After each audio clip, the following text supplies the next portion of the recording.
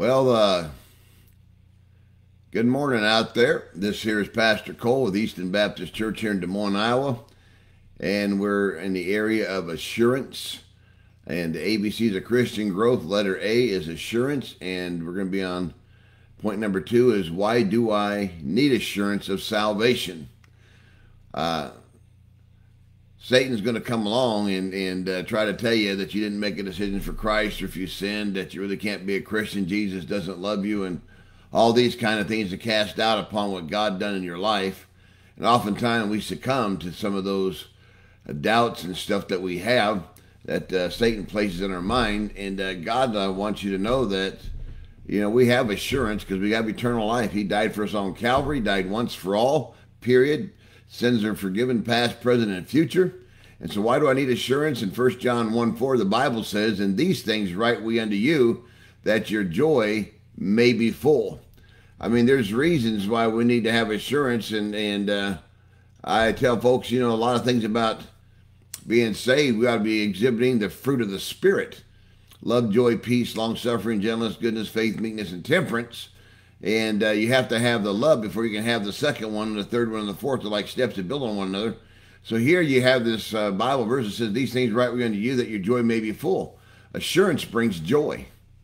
I mean, even in troubling times like we have today with COVID and this stuff about the elections, and it's amazing the adults supposed to be in our nation's capital that are still wearing Pampers because they can't accept an election or whatever. It's really sad. You don't see no joy there in D.C. There's some problems there, but I'm going to tell you something. God's children, even in trying times like this, we ought to have some joy. And joy means to have great pleasure, happiness, and delight. I mean, can you smile today? Can you tell Jesus, "Hey, praise God, thank you, I love you, and help me to serve you today, to do what's right"? So joy, when you talk about assurance, it brings joy. We can have joy in the spiritual blessings of a spiritual life. We can have joy in the blessings of a spiritual life. In Isaiah 61:10, it says, "I will greatly rejoice in the Lord. My soul shall be joyful in my God, for he hath clothed me with the garments of salvation. He hath covered me with the robe of righteousness, as a bridegroom decketh himself with ornaments, and as a bride adorneth her with her jewels." So, I mean, you stop and think, we have blessings in the Lord Jesus Christ, spiritual blessings, and that ought to bring joy to our heart, amen. We can have joy in the delight of God's Word. I mean, do you delight in the Word of God? And when you pick up the Bible and you get to read it, and God speaks to you through it, do you delight in that? We ought to. And so in Jeremiah 15:16 says, "Thy words were found, and I did eat them, and thy word was unto me the joy and rejoicing of my heart, for I am called by thy name, O Lord God of hosts." And also in Psalm 119:47, "And I will delight myself in thy commandments, which I have loved." So, I mean, we ought to be loving the Word of God, thanking God for His Word. It ought to bring joy to years of my life. We can have joy in the time of spiritual refreshing. God wants you to be spiritually refreshed, amen. In Acts chapter 8, verses 5-8, it says, "And then Philip went down to the city of Samaria and preached Christ unto them. And the people with one accord gave heed unto those things which Philip spake, hearing and seeing the miracles which he did. The unclean spirits, crying with loud voice, came out of many that were possessed with them. And many taken with palsy and that were lame were healed. And there was great joy in the city." I mean, I stop and think about being refreshed and stuff and God healing you. The joy that you have, the joy that I had when I got a call from the doctor about the cancer in my head, that it was all clear, where they took the squamous cell skin cancer off the top of my head, and then they had to go back in and do a biopsy to make sure it was all clear, and it was, so praise God for that. That's a blessing, amen. And it ought to bring joy, and I'll be refreshed in the fact of what God's done in your life. And in verse 39 in Acts chapter 8 says, "When they were come up out of the water, the Spirit of the Lord caught away Philip, that the eunuch saw him no more, and he went on his way rejoicing." You know why he went rejoicing? Because he was a saved, born-again believer. Most of those funny Bibles out there, I know the NIV does, takes the Acts 8:37 out, which talks about when the eunuch gets saved. And then they went down in the water and got baptized. It was salvation first, baptism second. And of course, in those Bibles, they get put a disclaimer at the bottom. Sometimes the verse is down at the bottom. Sometimes it's not there at all. And they have the numbering system in amongst the text. You can't even tell when something is missing. Romans 5:11. And not only so, but we also rejoice in God through our Lord Jesus Christ, by whom we have now received the atonement. I mean, you stop and think, praise God. You know, the Bible says about shedding of blood, there's no remission. I thank God my sins are forgiven because of what Jesus Christ did for me that I couldn't even do for myself. We can have joy in the love of Christ. Think about that. This is the love of Christ, whom having not seen you love, in 1 Peter 1:8, and in whom though now you see him not, yet believing, you rejoice with joy unspeakable and full of glory. I mean, remember when you got saved, how the burden lifted, that Jesus lifted off of you of sin, and the joy that you had that you were saved, and excitement and stuff. Hey, do you still got that excitement? Do you still got that joy in your life? Amen. Have you forgot the wonder of it all?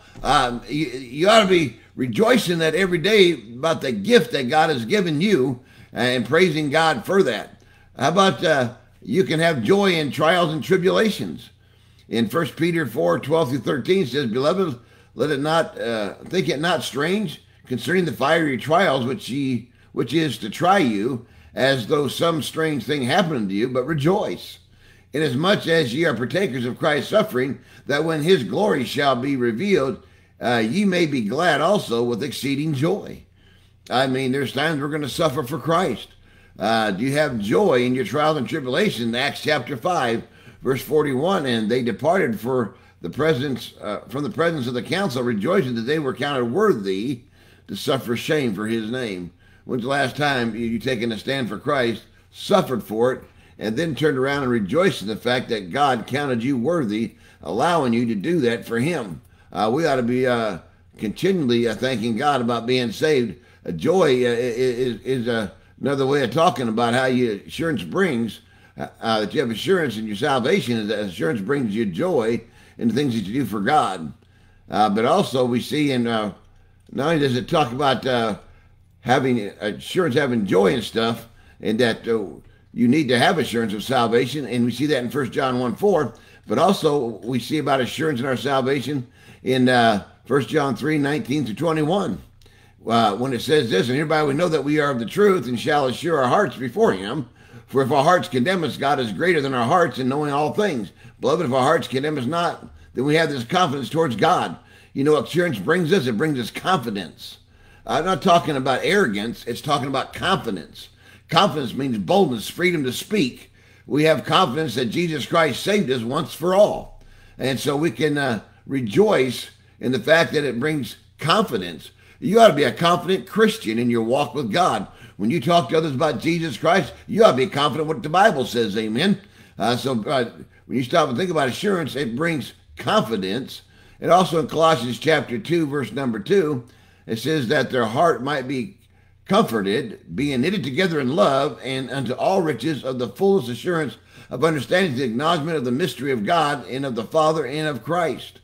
Assurance brings us comfort. We need to have comfort, amen. Even in our trials and tribulations, our good days or bad days, we need to have the comfort of God, amen. And our hearts are comforted. And comfort means to console, to aid, and to help. And we're always needing help, amen. We're always needing God to intervene in our life, and God brings about comfort in our life. So when you talk about assurance, not only does it bring the joy, and it brings confidence, but it brings comfort. But also, it in James 1:8 talks about that it brings stability in years of my life. Let me grab my Bible here. I don't have that one printed out for me right there. But in James chapter 1 and verse number 8, if you grab your Bible there, you'll find that. When it talks about a double-minded man is unstable in all his ways. It's talking about asking God for wisdom, and God will give you wisdom and stuff, but don't be double-minded about it and being unstable. And assurance brings us stability. And stability is resistance to sudden change, reliability, and dependability. Amen. So when you're stable in something, you don't make quick changes because something blew by, some kind of wind of doctrine or something in your faith. Amen. You know what your Bible says. You've been studying your Bible. You trust God in that. You got stability in him. And so your resistance to the change of the world, the change of wind direction and stuff, even in, I'm going to tell you something. Just because all the fish are swimming downstream doesn't mean that it's right. Sometimes you got to be the fish that swims upstream. And just because majority thinks it's one way and it's actually the other, sometimes you have to learn how to walk alone with God, amen, and not follow the majority. The majority is not always right. And so stability, we have resistance to sudden change, reliability, and dependability, and that it brings us not only that, but steadfastness. Stop and think about it. Not only do we have stability, but it has steadfastness. In 1 Corinthians 15:58, it says, "Therefore, my beloved brethren, be ye steadfast, unmovable, always abound in the work of the Lord, for as much as you know that your labor is not in vain in the Lord." What we do for God, don't ever stop and think. Whatever you do for the Lord, it wasn't done in vain, amen. You did it to please God. You did it to help God, help to build the kingdom and stuff. And so I'm going to tell you something. Your labor is not in vain. It's not empty in the Lord. It means something to God because it meant something to you and you did something for him. In Philippians 1:27, only let your conversation be as it becometh the gospel of Christ, that whether I come and see you or else be absent, I may hear of your affairs, that you stand fast in one spirit, with one mind, striving together for the faith of the gospel. You see, we are to depend and rely on the Lord Jesus Christ. And in Psalm 118:8, it says, "It is better to trust in the Lord than to put confidence in man." And then also in Proverbs chapter 3, verse 5-6, "Trust in the Lord with all thine heart, and lean not unto thine own understanding. In all thy ways acknowledge him, and he shall direct the paths." So, we got steadfastness here. We got confidence in God and not in man. My confidence not in President Trump. I thank God what God has done through President Trump and what President Trump has allowed God to do through him. I praise God for that. But my confidence is in God. And that God is using a man to accomplish his will. And we as Christians ought to get behind that and praise God for it. Amen. I can remember the days when gas price was over $3 a gallon and our jobs weren't coming back, and you're going to accept 1% GDP growth in your national economy and stuff like that. I mean, those are all stinking lies. Obamacare was a lie. The guy that come out and architect that thing talked about how stupid we were as American people and that it was a lie from the beginning. And they knew that as far as Obama and his administration, but they went ahead with it anyway, trying to get it to fail so that we'd go to trust in the government to take care of our health care. And we're as Americans, we ought not be trusting our government to take care of anything. It's supposed to be representing us, but we're allowing them to run us instead of us running them. But anyways, you ever got that changed around, things would change in our country. But assurance brings stability, steadfastness. You got to watch out that you don't get, when you talk about wisdom and stuff, and you start talking, asking God for help, that you don't become a person that has instability, which is the quality or state of being unstable. And unstable means to be unsettled, unsteady, one that lacks resistance, one that is insubordinate, and one that is unruly. We shouldn't be that way as people, amen. And so we ought to have stability in Christ. We ought to have stability in our walk, be steadfast in him, and not be a person that shows instability or unstable. And also warning against instability. The Bible says this in Ephesians chapter 4, verse 14, that we henceforth be no more children tossed to and fro and carried about by every wind of doctrine, by the sleight of men and cunning craftiness, or by the lie in wait and deceive. And in James 1:5-6, it says, "If any man lack wisdom, let him ask of God, that giveth to all men liberally, and upbraideth not, and it shall be given him. But let him ask in faith, nothing wavering. For he that wavereth is like the wave of the sea, driven with the wind and tossed." So something for us to think about here. We don't want to be people that are unstable or that exhibit instability. We want to be steadfast in Christ and stable in our walk with the Lord. And then you got over here in 1 John chapter 5, verses 4-5, it says, For whatsoever is born of God overcometh the world, and this is the victory that overcometh the world, even our faith. Who is he that overcometh the world? He that believeth that Jesus is the Son of God. And so assurance enables us to overcome the world, amen. So we ought to talk about being overcomers. Assurance enables us to effectively serve the Lord by telling others about Jesus Christ. And we are overcomers. Greater is he that's in you than he that is in the world, amen. And so the Bible tells us in John chapter 1, verse 40-41, it says here that one of the two which heard John speak followed him, And Andrew, Simon Peter's brother, he first findeth his own brother Simon, and saith unto him, We have found the Messiah, which is being interpreted Christ. And then chapter 4, verse number 28 to 29 in John, it says, The woman left her water pot and went her way into the city, and saith to the men, Come see a man who told me all things that ever I did. Is not this the Christ? And then also in Acts chapter 16, verse 10, after he had seen the vision, immediately he endeavored to go into Macedonia, surely a gathering that the Lord had called us for to preach the gospel unto them. And so these folks realized they're walking in the Lord Jesus Christ, them getting saved, and made them overcomers of the world. And not only were they overcomers, but man, they went out and told others about the Lord Jesus Christ and went and got others because of them overcoming that. And they were able to effectively serve the Lord, and they told others about Christ. When's the last time you shared the gospel with somebody else? When's the last time you put a tract down someplace that you went, or put it in somebody's hand, or just encourage somebody? So there's folks out there that are hurting today, and you have the answer, the Lord Jesus Christ, and we have the assurance of our salvation that is kept now and forever, because God said it's kept by the power of God. He gave us eternal life, amen. And I'm going to tell you something. We're kept in the hand of Christ, the Bible says, and not only that, but we're also in the hand of God, and no man is able to pluck us out of our Father's hand, which is greater than all. And so I thank God for that. So I have the assurance that I am saved, not based on me or something I did, but based on what Jesus Christ did for me. So folks, you have yourself a super day today, and let's pray. Our Heavenly Father, we thank you, Lord, today, and ask your blessing upon the rest of the day.